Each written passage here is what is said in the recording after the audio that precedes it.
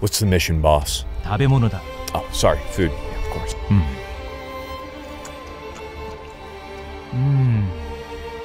お前の任務はシンプルだ。ハウス博士は鎮痛剤を盗むために80年代のローデシアに行った。 So you're telling me that Dr. House is time traveling again? We'll get him out of there. この鎮痛剤はロン・ジェレミーに対する免疫力を高めるために必要なものだ。お前の任務は敵を排除し、ハウス博士を連れ戻すことだ。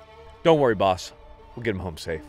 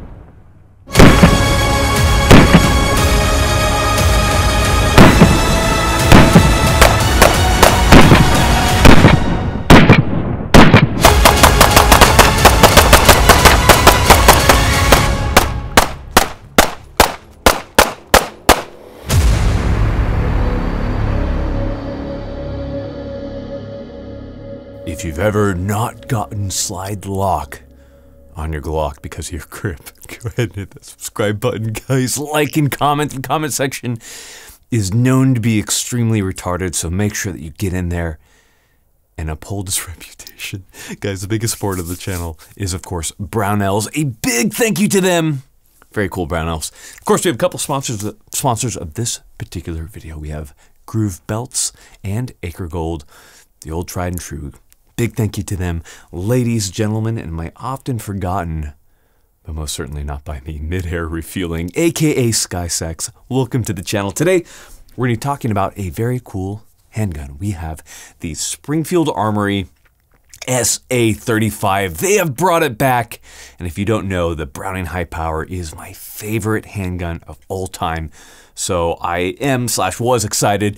But before we get into the review, we're going to do what we always do, full disclosure. So, Springfield Armory, what is my relationship with them, what happened, how much money they give me, etc., etc.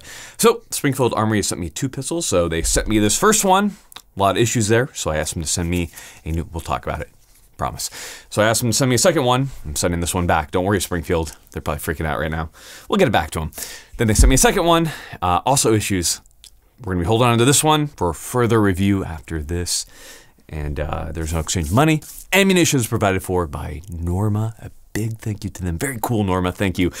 And yeah, that is a relationship. We're going to be comparing it with a couple other handguns, specifically FN made and Mark III modified Browning High Powers. God, this thing is sexy. And of course, another FN manufacturer, Mark III modified Browning High Power. As you can see, I'm a little excited because I love the Browning High Power. And this is an exciting video. Okay, full disclosure out of the way.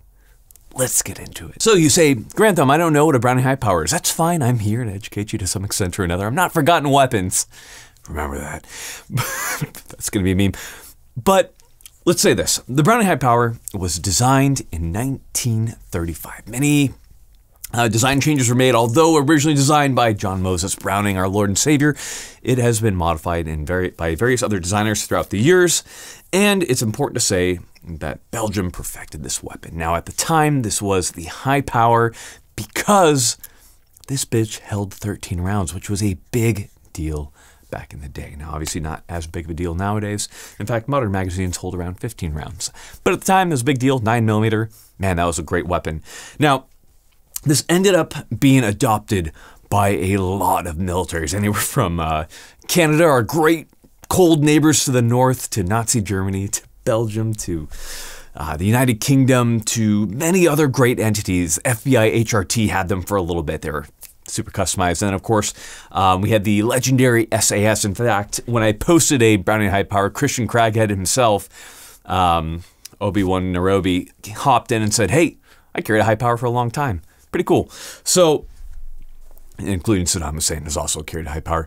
Point is, the high power is a very popular firearm, but primarily outside of the United States. And it's been known for its legendary reliability for a long, long time. Now, unfortunately, it never really caught on in the United States. We only had place in our hearts for 2 John Moses Browning designs in 1911 and the M2 Browning. But in any case, people know of the legendary reliability, the legendary Browning high power. A lot of weapons were based off of it, so there's a lot of mystique that comes along with it, kind of like in 1911. So it is with great sadness that FN discontinued the Browning high power, and all production on the legendary high power, the FN made high power, were ceased in 2018. So, of course, many foreign companies began to make them. But as Americans, of course, we only want 2 things, either the original company or American made. So, in the case of Springfield Armory, they have answered the call and they have brought a domestic high power copy to the United States that they have made. The question is, how does it run? Okay, let's get into it. So to start off with, we have 2,000 rounds on this guy. Let's go. All right, we've got 2,000 rounds on this guy, and we saw a couple issues and a couple good things as well. In many ways, the SA-35 has improved many parts of the high power and many things that were common, would you say, complaints about the original high power design. So we'll get into that and we'll talk about what makes us good and what makes us not so good. So to start off with, good, the barrel. The barrel is a cold hammer forged barrel. Now, a lot of people have noted that they don't like the twist rate of the 9mm barrel that Springfield Armory has introduced, saying that it's not going to be as accurate. I found that the barrel on the SA-35 to be plenty accurate. I've made shots at 120, pretty much all day, 80, 50 yards all day. Accuracy is not really a concern for me. My sights weren't quite on, but those are easily adjusted and drifted. And that was with multiple individuals where my sights were just slightly off. But that's not really that big of a deal. The point is that for me, this high-powered barrel has been phenomenal. Cold hammer forged, of course, is a good thing. So they have done good things with the barrel in my mind. Now, another thing to note is that both the slide and frame are forged. This is in stark contrast to the FN, which were cast. Now, I will say that the FNs were never known for being weak in any shape, way, or form. So, you know, it's the heat treatment and a lot of other things that go into play that make, you know, a casting versus a forging better. But they use forging along with modern CNC techniques, and we have a fairly tight-fitting gun. In fact, in many ways, a little bit tighter than the FNs. But I found over about 2,000 rounds, it has loosened up, and it feels much more like a typical FN high power. When it comes to the finish honestly really isn't my favorite at all, and we'll get into that in just a moment. It's a matte blued. It doesn't really look all that great in my mind. I know some people like that kind of gray color, but I'd much prefer the black color of the original high powers. That's just me personally. In any case, it is what it is when it comes to that. But I haven't found the finish to be particularly tough. So I found that it's wearing off fairly easily compared to what I expect. And in addition to that, I always throw my guns. It's like par for the course on Grand Thumb. And this one scratched up fairly easily, as you can see, which was surprising to me.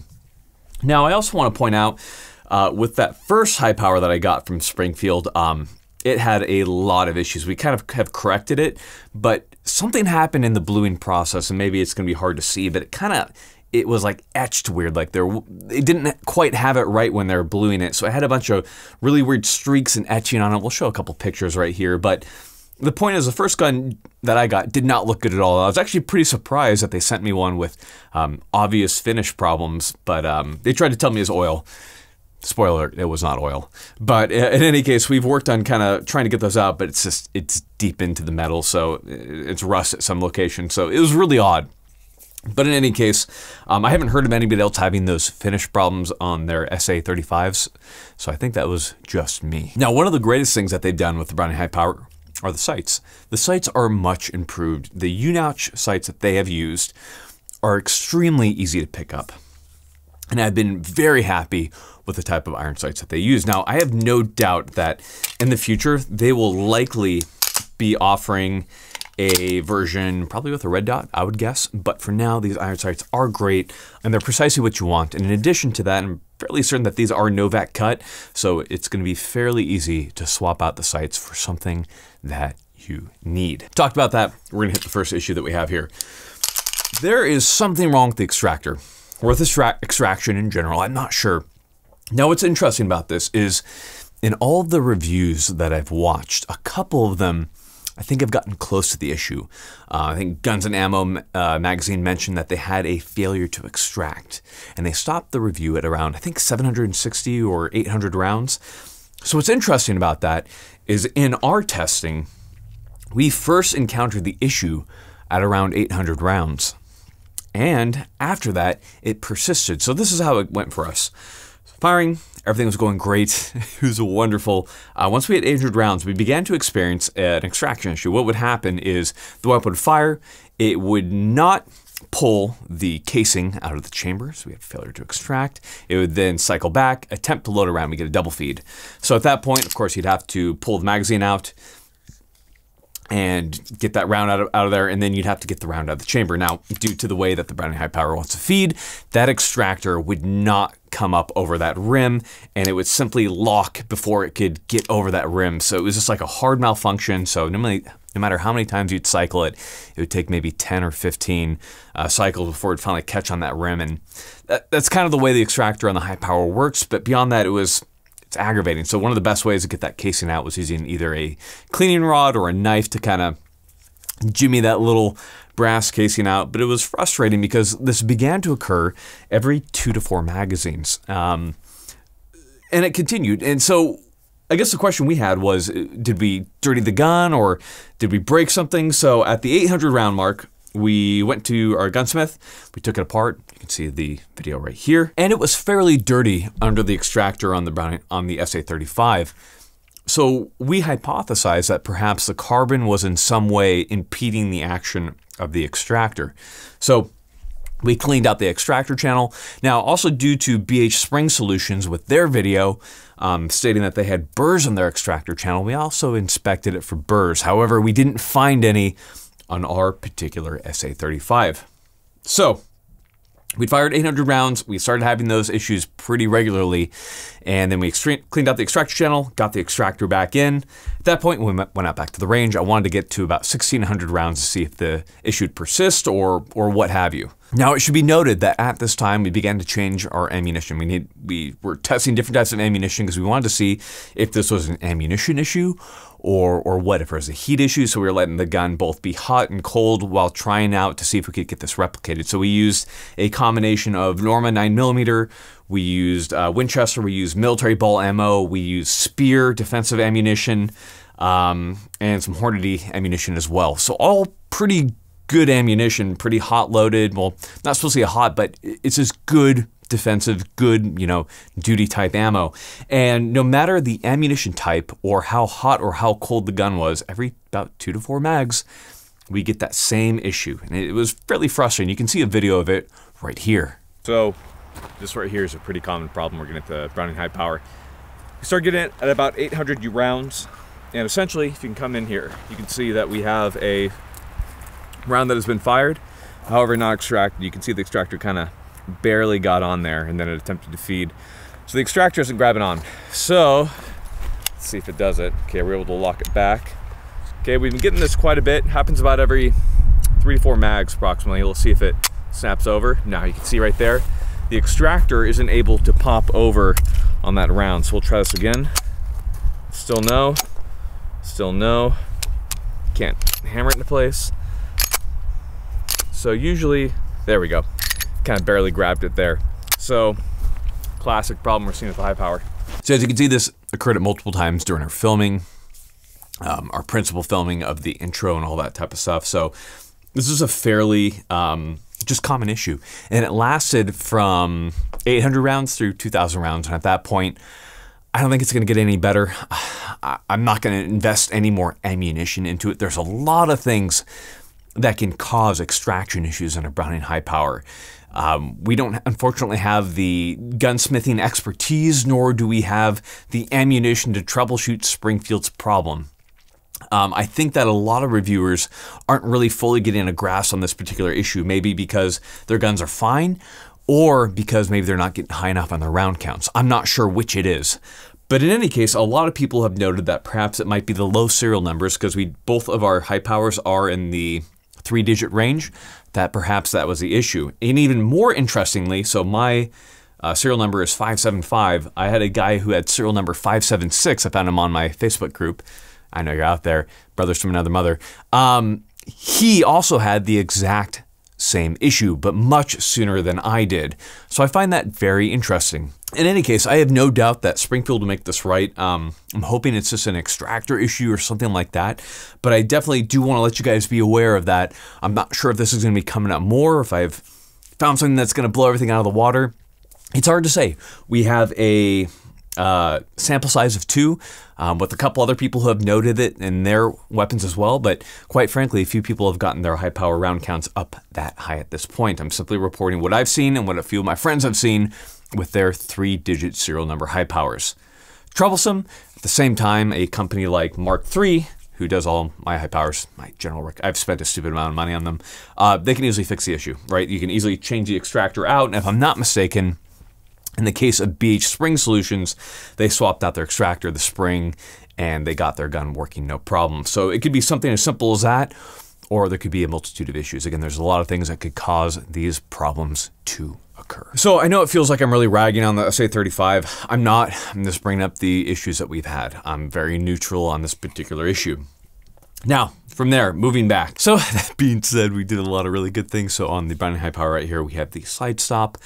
Perfect. The only problem that a lot of people have, and this is more of a high power ism than it is a problem with Springfield Armory, with a modern thumbs forward grip, a lot of people are going to find that their thumb tends to ride right where it shouldn't. So some people will get intermittent slide lock, even though the magazine is full.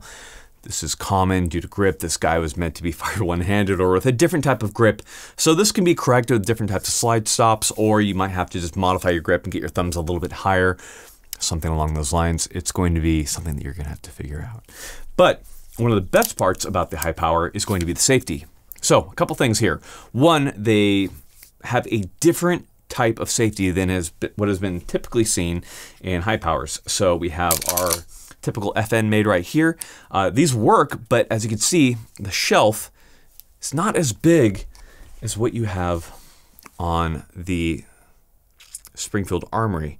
I would say that their safety is phenomenal.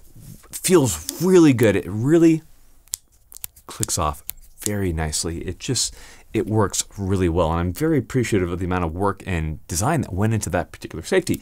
Now, with the safety, a couple people have noted that on the safety, when they first got the gun, that they could engage the safety partially up and it would lock the gun up. So what's interesting about that, as you can see, it didn't do it right there. Let's see if it does it on this one. Nope, not on that one either. So I don't think this is a widespread problem. A couple people have noted that they can push the safety up when the hammer is down, which you shouldn't be able to do, and it does have a little bit of play. And mine did at first lock up when I would do that. However, I found with the break-in time, about 500 plus rounds, that ceased to occur. So I don't consider it an actual issue that the Springfield Armory SA-35s are encountering. Now, another thing that we have to note on the high power is how good the grips are. The grips are actually really well made. Not something that I'd expect for such a low price point. So grips are beautifully made, beautifully checkered. The problem with high power for a lot of people, me included, is that if you have medium-sized man hands, I think John Moses Browning was just a little bit smaller than me. And my grip is just a little bit too large for this gun. So I really end up wrapping it up and I really need a thicker grip. So typically on my high powers, I use Uncle Mike's grips. They actually work really well, surprisingly, or like a VZ grip with a palm swell or something to give me a little bit more, I want a little bit of thickness to grab onto. And that has kind of been my problem with the Springfield Armory. That's easily swappable. So again, all high power grips work interchangeably with the SA-35, which is super nice. I just endeavor to do my reviews with what it comes with. So that's what we have right there. Now, it should also be noted that from what I've seen from many other gunsmiths and many other places, that all FN parts will fit interchangeably in with the SA-35. So there's parts commonality. Awesome. That's absolutely wonderful. Moving down to the trigger. The trigger is probably one of the best parts of the SA-35. And out of the box, the SA-35 is the best high power trigger I've ever felt. Now, I want to note that the first gun I received was a really nice, really light trigger. This one, not quite as light or as nice. We'll talk about why this one has to go back as well. Now, with this one, I find I have about a 6 pound, maybe about 5.7 pound break. So let's go ahead. Let's go set trigger together. Let's talk about how good it feels. So safety off, safety always off. And we're going to go ahead and feel into that. So there's no longer a magazine disconnect. Why that's awesome is the magazine disconnect added unnecessary complication to the trigger pull. So without that, the trigger's way nicer. So pressing up into that trigger right there, we have about 2 millimeters of play, hit that first wall. About 5.8 according to my Lyman pull gauge. Feel that one more time. Nice. Reset kind of sucks on this gun. Feeling that forward. Far, far, far, far. That's so weird. That reset is so long. Unnecessarily long. You know what? High power triggers have never been known for being super amazing. SA-35 is really good for an out-of-the-box high power. That being said, gotta flex it. Mark III firearms, their trigger job. 0 take up right there. About a 3.5 pound let off. Feel that reset. Right there. Whew! She's fast. 3.5 pound let off. Man, that is a nice trigger. Mark III firearms. They kick ass. But out of the box, 100% this one's better. Blow a hole in the ceiling. In any case, the trigger is much improved, and it's something that absolutely should have been done on earlier high power, so I'm glad that Springfield Armory did it. Now, when it comes to the magazine catch, awesome. Now, when it comes to the magazine release, awesome. Feels good. No problems there.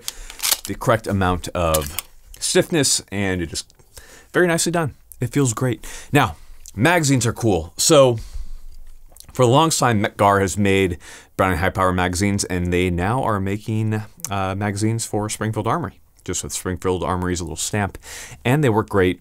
Metgar magazines have long been known to be phenomenal. They're made in Italy, and Italians just know their firearms. So in any case, these magazines are great. I'm very happy that they chose to use Metgar. That is a really good idea from Springfield Armory.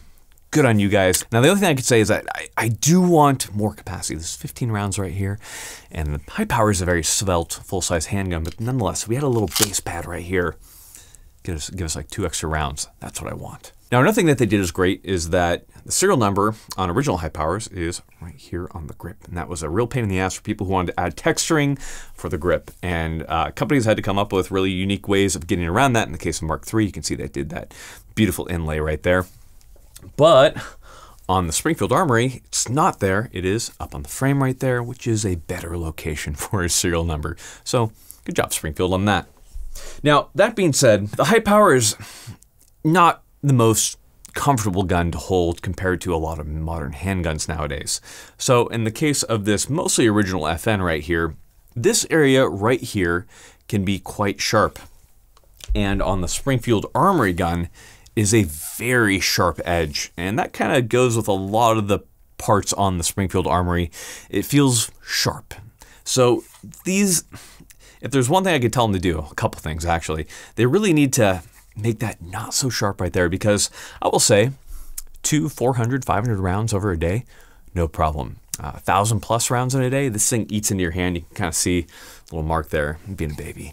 But the point is, I do wish it would really add a lot to comfortability to not make that area so sharp. In addition to that, a thing that the SA-35 desperately needs is some type of beaver tail right there. That would make this so much more comfortable to hold and shoot. So you can see here, as we go back to it, On this Mark III, this is a pretty common thing to do in the gunsmithing world on a Browning high power. Add that nice little beaver tail.